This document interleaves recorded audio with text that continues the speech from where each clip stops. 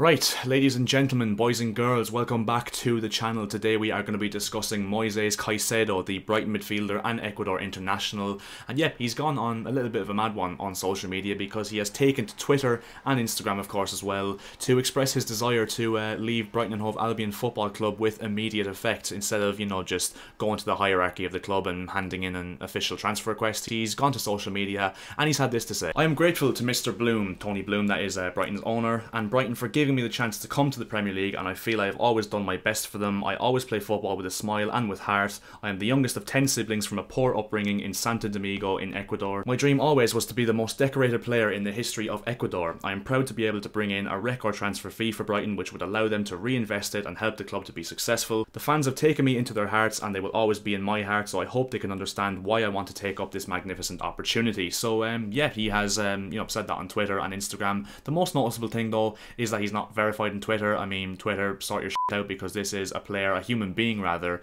that's looking to be sold of upwards to 60-70 million pounds, and he's not got that verification tick on Twitter. So yeah, sort your stuff out, Twitter. But obviously that is besides the point, and yeah, to be honest, I just really question the timing more than anything, to be fair, because there's only 4 days left of the January transfer window. I don't see what good doing at this time does for anyone really in this scenario. And I think what's happened, I think he's panicked in terms of the fact that Arsenal are fresh off a £60 million bid, which Brighton have of course turned down. I think he's panicked and thought, when will I ever get this opportunity again for this big move? I'm sure a lot of players do think like that when they're making decisions on transfers of, they might not get this opportunity again. It's not guaranteed in football, especially given anything can happen in the second half of a season, an injury, a dip in form. And yeah, I think simply put, he's seen that Arsenal bid and perhaps the Chelsea bid a week earlier as well, and just panicked a little bit and thought, yeah, I mean, Chelsea and Arsenal or those kind of big clubs could easily go for other options like a Declan Rice if he becomes available in the summer.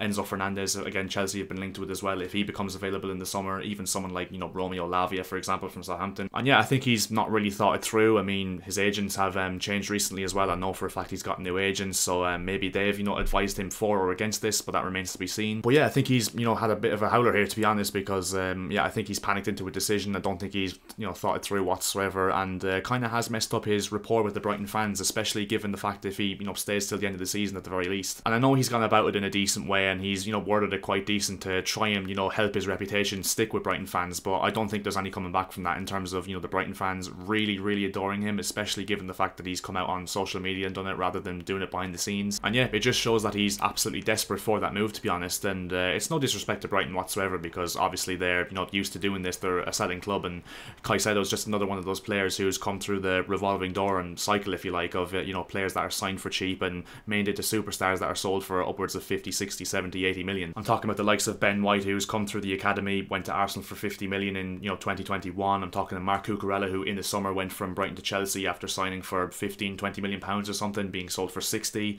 I'm talking about even players that are still at the club, like Kaoru Mitoma, who was signed for like less than 2 million. He was signed for like pennies really, and now will probably in the next few years be sold for 40 or 50 million. And look, even though, like I said, Brighton have this unbelievable scouting network, there's no guarantee whatsoever that they're going to be able to properly find a replacement for him in this next 4 days. And that's why Brighton are a smart club. They won't be pushed into this whatsoever, and they will make sure that if Caicedo does go, that they'll get their bang for their buck. They'll sell him for probably 80-90 million pounds at absolute minimum. And this is what I mean, they won't be pushed over. They'll get exactly the amount of money they want for Caicedo. If they don't, he'll stay put till the end of the season or until they do get that fee. So the only hope for Caicedo now is that an Arsenal or a Chelsea or a Liverpool or whoever he wants to come in for them are willing to pay that money for him, because if not, it's going to be a pretty awkward last second half of the season for Caicedo at Brighton. And look, if he doesn't go now, he'll probably go in the summer, and Brighton probably will find some plucky number 6 from the Venezuelan second division and turn him into the next fucking Casemiro, because that's just what they do. And then eventually in like 3 or 4 years they'll sell him to a Man City or a Man United or a Liverpool for like 60 million. But the point now for Brighton is the fact that I don't think 4 days at the end of a January transfer window is enough to really go in depth in the player. I'm sure they've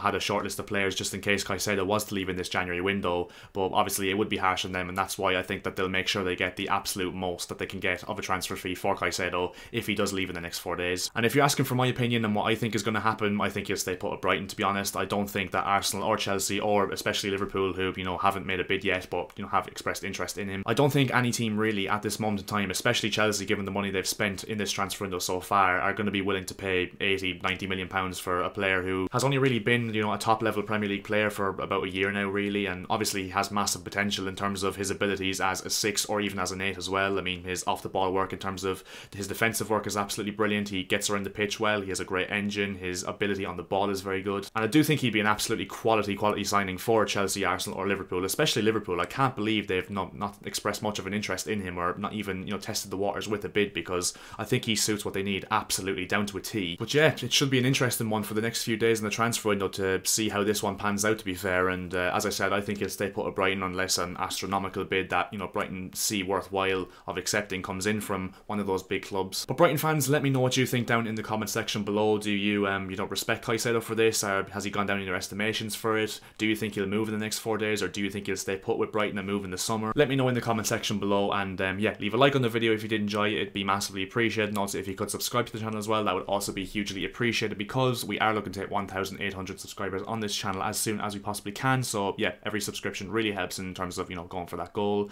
And yeah, I'll see you guys in my next video.